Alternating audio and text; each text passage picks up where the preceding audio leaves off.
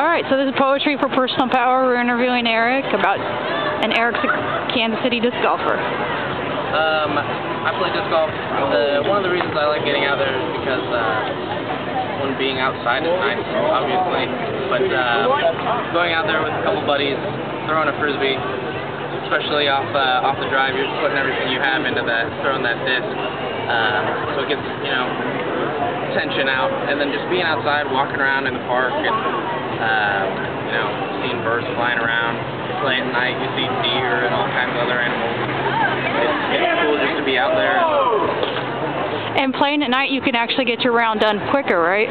Yeah, it doesn't take long at all. We've got little lights on the bottom of our frisbees. You go find them, and it's a real cool thing. It's fun to just be 2 or 3 buddies out there hanging out, having a good time. We never really play for anything significant as long as one wins a beer. So playing for beer, hanging out with friends, it's a good time. Awesome.